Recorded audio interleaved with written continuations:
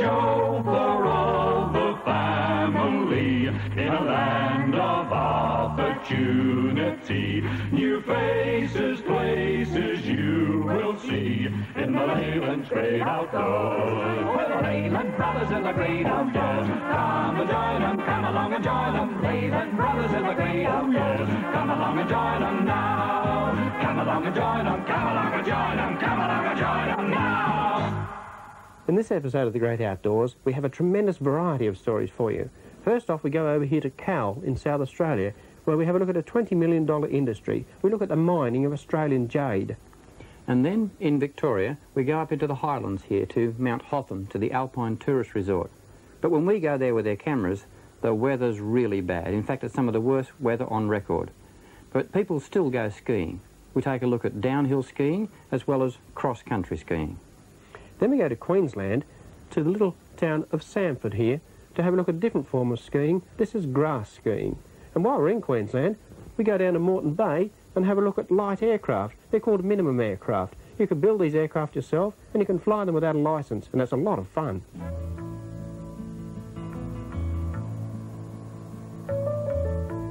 This small, sleepy town on the shores of Spencer Gulf in South Australia has one commodity with such enormous potential that it could change the destiny of the whole area and, in fact, bring world fame to the quiet town.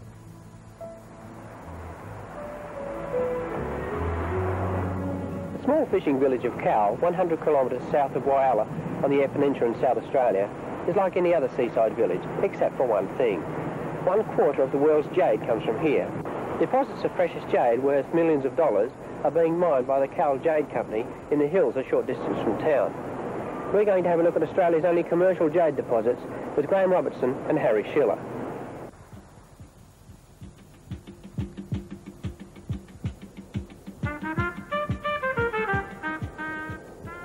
Nephrite jade is so abundant in the hills around Cowell that the early settlers used bowlers of it to hold their wire netting fences in place. It takes about 3/4 of an hour to reach jade country. Graham Robertson, Managing Director of Cowell Jade, and the jade's discoverer, 75-year-old Harry Schiller, lead me to a typical jade outcrop.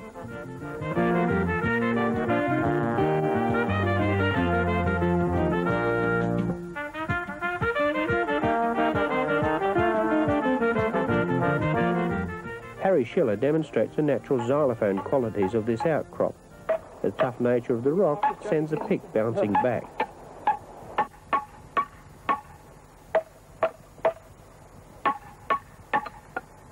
Is this a typical outcrop of jade, would you say, here? Yes, this is rather a little bit more spectacular, I think, than most of the outcrops that we've got. It is one that we hope to keep for all time as an illustration of the type of outcrops that occurred in the country. This is not the original deposit that I first found, but this is one of the first ones that attracted my attention, mainly on account of the very tough nature of the stone and the unusual formation and the colour of the outside of the stone, and that is why I had it analysed. How long ago was this? It's the latter part of 1965.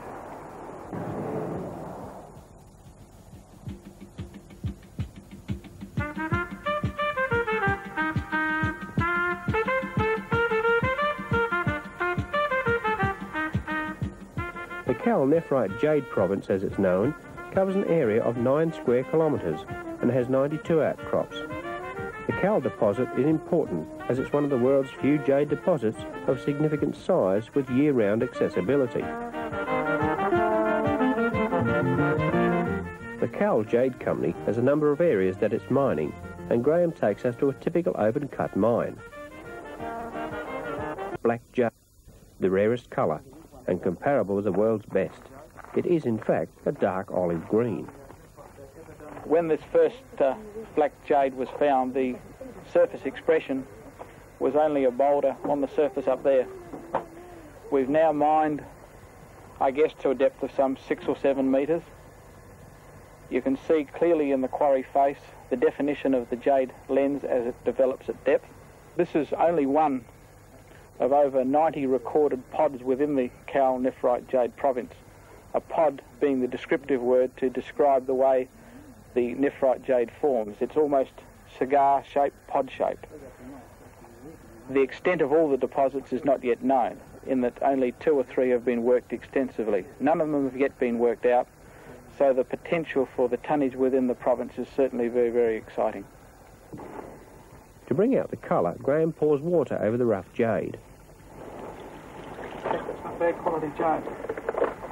There's the contact, there's the jade, there's the marble. Very good example, actually, of the contact. Marble and jade are usually found together. Oh, that's a good look at it. Yeah. Beautiful. Very good piece? This looks like a good piece, Mike, but it's very deceptive, and you can't tell until you really cut it. It can easily be mistaken. Well, can we see it being cut at the factory? Sure. While we're at the mine, we take the opportunity to load a couple of good-looking specimens into the truck. They're heavy, didn't they? Look, aren't they? Oh, they're very Deceptive. The company's headquarters is in Cowell itself. It's here that the cutting and polishing is carried out by local people.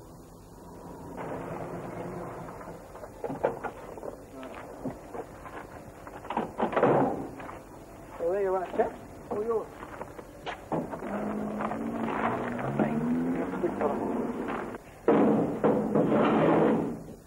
Hilary Carmody loads the most promising lump into the huge diamond saw.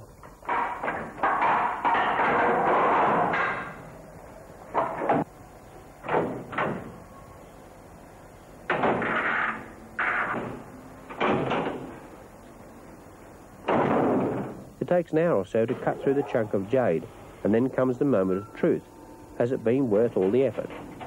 There can be hidden cracks and faults that cannot be seen until it's cut.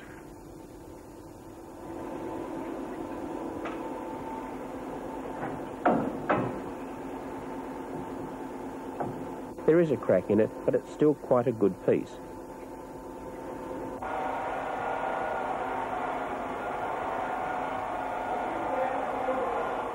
To make jade jewellery, the shape of the finished article is scribed on a slice of jade.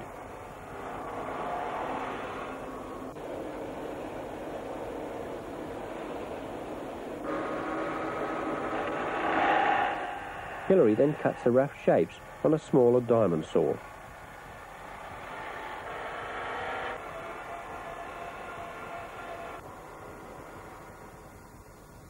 The roughs are then handed over to Anthony Hansen, who carries out the final shaping on a lathe.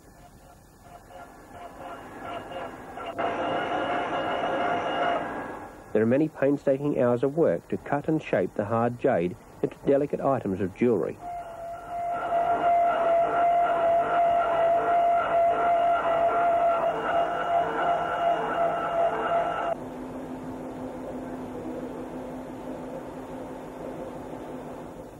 To get a smooth shining finish, there are 4 stages of polishing, starting with tin oxide and ending up with a leather buffer.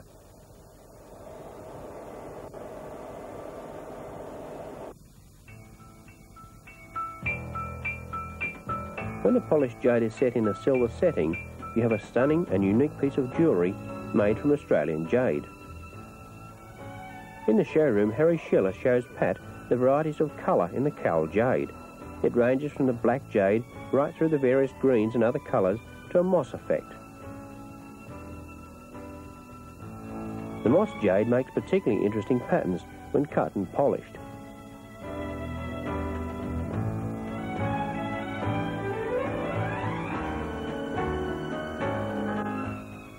Fine-grained black jade is particularly good for carving miniatures.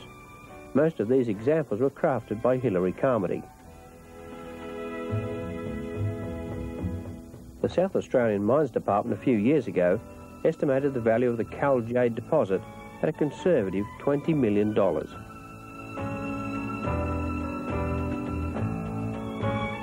One of the most interesting aspects of Cowell jade is that they currently supply about 1/4 of the annual world jade demand of 700 tonnes, with the major buyer being New Zealand. They also sell to India and the United States.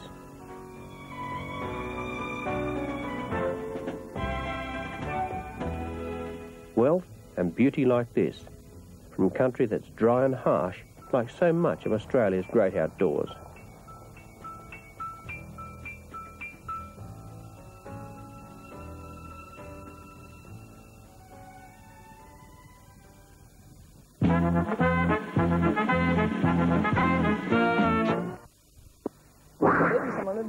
Parental guidance